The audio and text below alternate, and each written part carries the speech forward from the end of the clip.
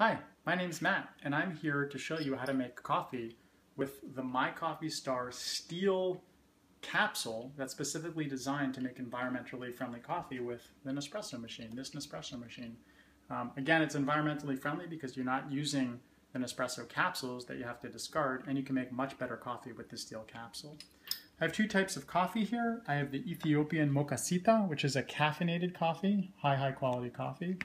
And then I also have the Decaf Colombia. This is a decaf coffee.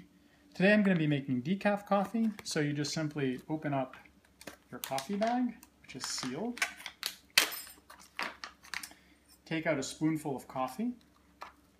And I do this over a Tupperware for spillage. Take your steel capsule and just simply dump the coffee into the steel capsule. Then take your spoon and just lightly pack down the coffee. Emphasis on lightly, very lightly packing it. If you overpack it and you pack it too tightly, there'll be too much coffee and the water won't be able to get through the coffee in the MySteel capsule. Now take out another spoonful and again, kind of dump it in. And again, you can very gently pack it down.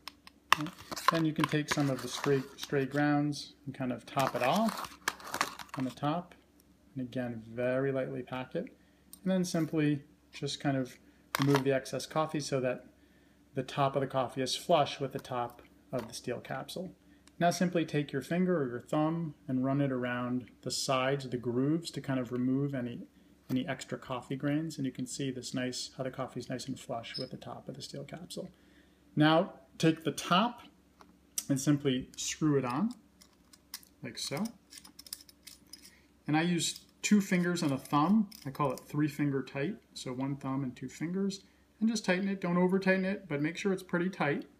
And then when you're done, make sure that this green sealing ring, this circular sealing ring, is flush with that top, against the top of the steel capsule. I'm just going to press it down. Now, turn on your Nespresso machine, like so. And simply take the steel pod, open up your Nespresso machine, and just like you would a regular Nespresso pod, simply let it fall into the slot. You now close the Nespresso machine. Again, it'll require a little pressure, but not too much. You don't want to have to force it closed. And then simply take your cup, place it under the Nespresso machine. It depends on the strength of your coffee. For this size cup, I hit the singleton. If you wanted to hit the doubleton for a double cup, you'd have to use the bigger cup. And we simply make a very nice cup of coffee. And kind of fills the cup about 2/3 to 3/4 of the way full.